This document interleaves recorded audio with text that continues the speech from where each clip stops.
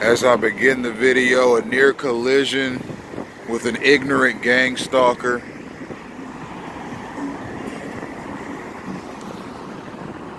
It just doesn't stop.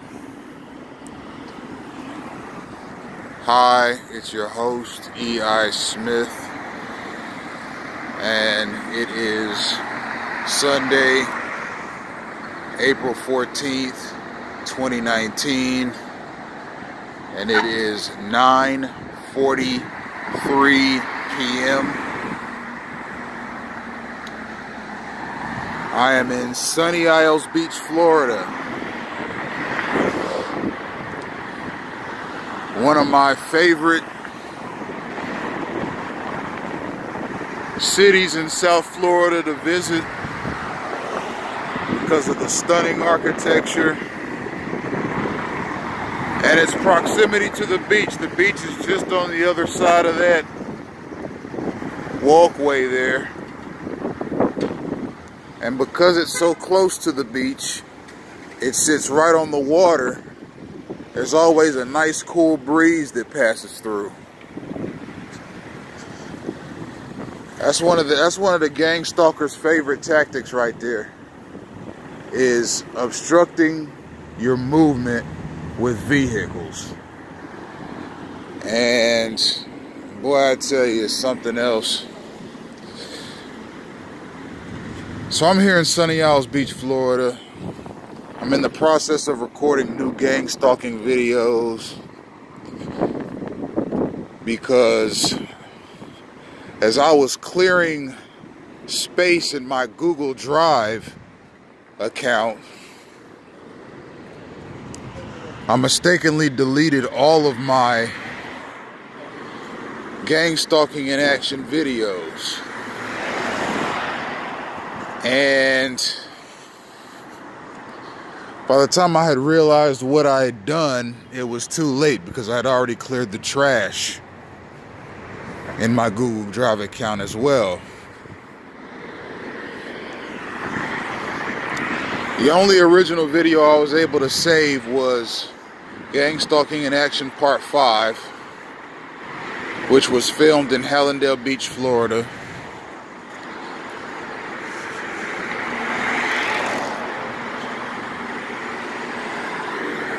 And the only reason I was even able to get that is because I had saved it to my Microsoft OneDrive account and stumbled across it by mistake. So I was able to save one of the originals, and that makes me happy. But I'm just sick over the loss of the other 11 videos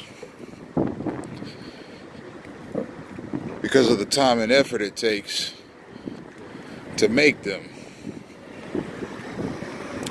However, gang stalking does not change.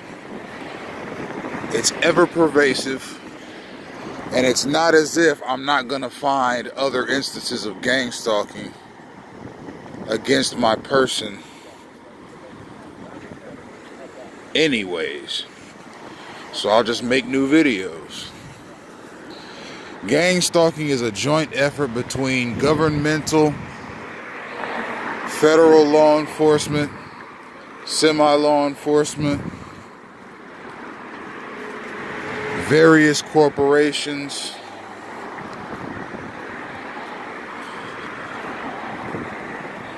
and churches. It alleges to be in the interest of national security, but it ain't nothing but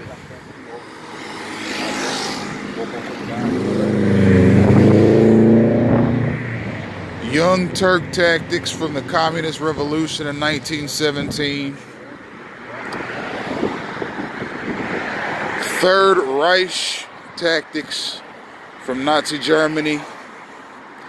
KGB tactics from the USSR and Soviet Russia. COINTELPRO tactics,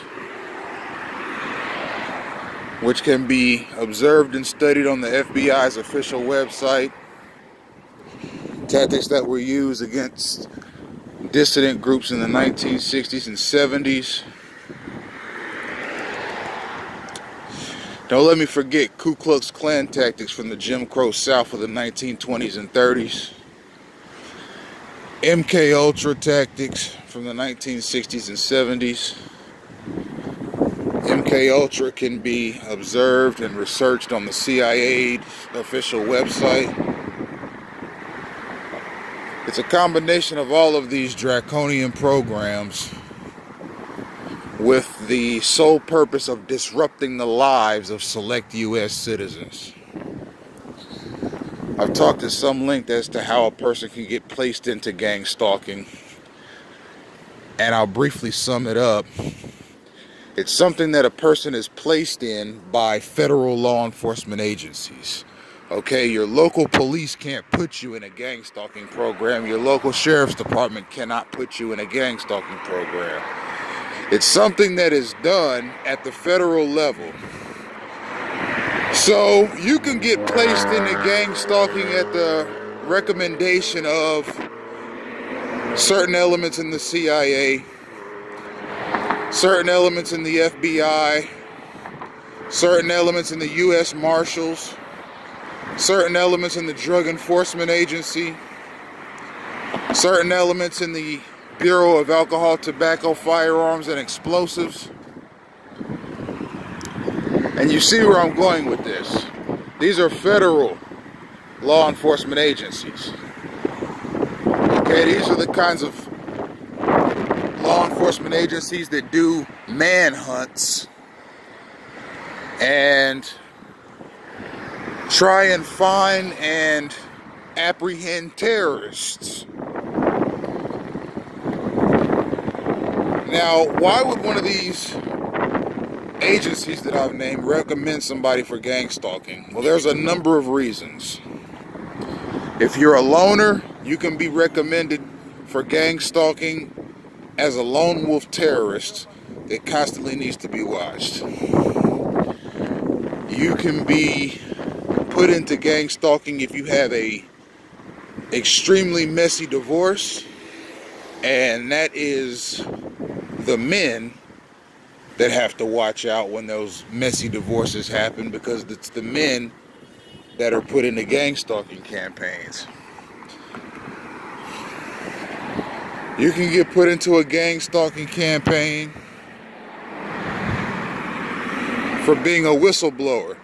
If you blow the whistle on an organization for being corrupt, you can get put into gang stalking. Why? Because that leads us into the next reason that you can get put into gang stalking: for making the wrong enemy. If you blow the whistle on a corrupt organization, you'll likely make enemies, especially if the corruption was making people money. You can get put into a gang stalking campaign if you have an inheritance, meaning you are the beneficiary on someone's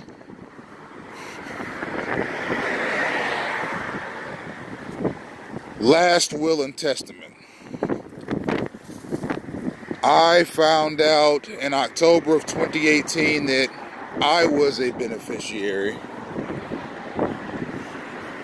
and that I have an inheritance that was left to me by my grandmother via my late grandfather.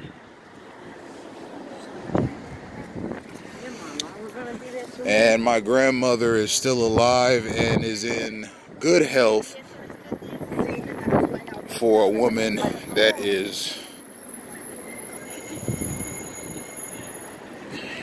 92 years old.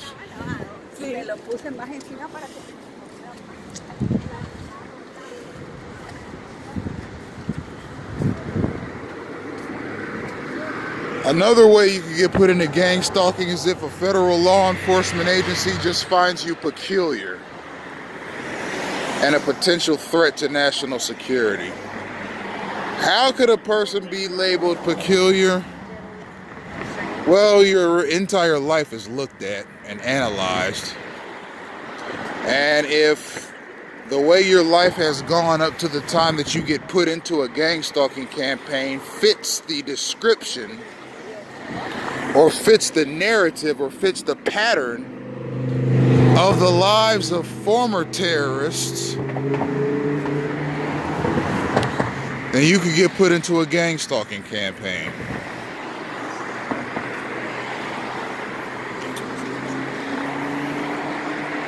And gang stalking campaigns are nothing but harassment and disruption campaigns. And your space is constantly being obstructed by people and vehicles of all kinds. And you are constantly running into instigated and derived situations that lead to negative police interactions. But mind you, local police are not handlers in this thing, and they are not movers and shakers in this thing. They're simply the people that the gang stalkers call on cue to try and get you into legal trouble, whether or not you have a criminal record. I'm 33 years old at the present time. I have no criminal record whatsoever. But via the gang stalking mechanism, there are evil forces out there right now actively trying to give me one. And I'll do the best I possibly can to keep a clean slate. Because the last thing I need is to give these gang stalkers any more reason to be following me around.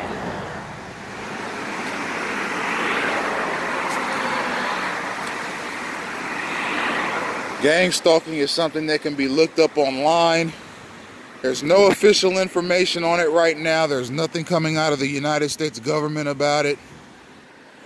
But that's okay, because there was nothing coming out of the United States government about COINTELPRO and MK Ultra until the programs were ended. And that was in the 1960s and 70s. Now we know that those programs really did exist, and they're talked about at length on the official FBI and CIA website.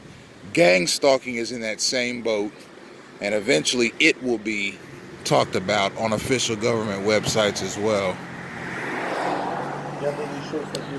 And speaking of websites, I forgot to mention one thing. Again, an abundance of police officers, firefighters, EMS drivers, etc., public works people, public employees, government employees are constantly being put in the face of the targeted individual, not for his safety, but to give the gang stalkers around him confidence. If he resists you, if he argues with you, if you assault him and he defends himself against you physically, call the police and we'll get him arrested or killed.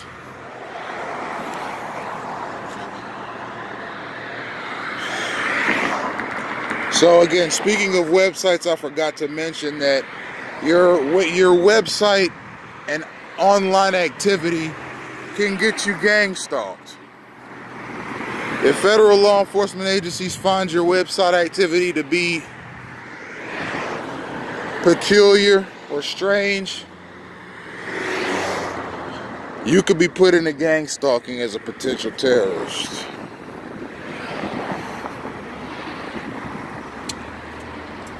Now,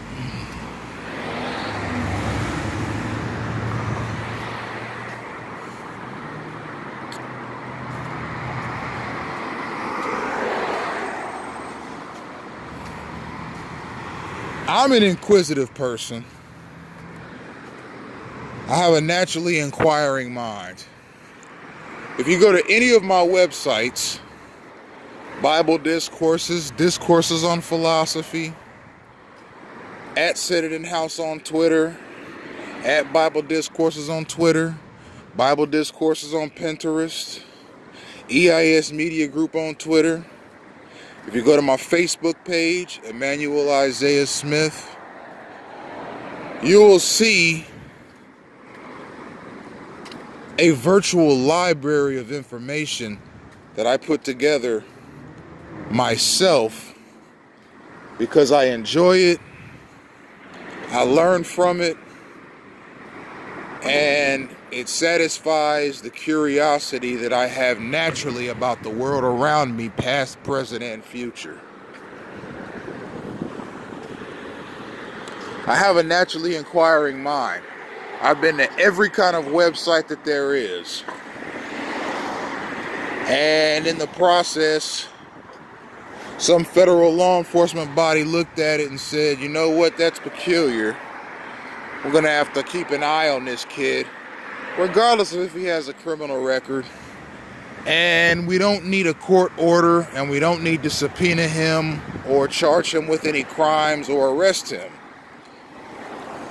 And the reason that they don't need those legal documents is because gang stalking intensified. It was already in existence before 9/11, but it intensified when 9/11 happened and the Patriot Act was passed. The Patriot Act basically says that federal law enforcement and military elements in this country have the right to follow and surveil, observe, and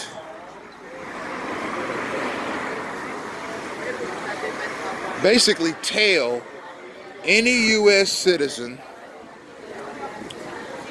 for any amount of time, for any reason, without a FISA warrant, and without cause. Yes. Have a seat? Yes, sir. What's the problem? Somebody said that you have a gun in your backpack. Do you have a gun in your backpack? No, sir. Okay. And this officer just asked me if I had a gun in my backpack.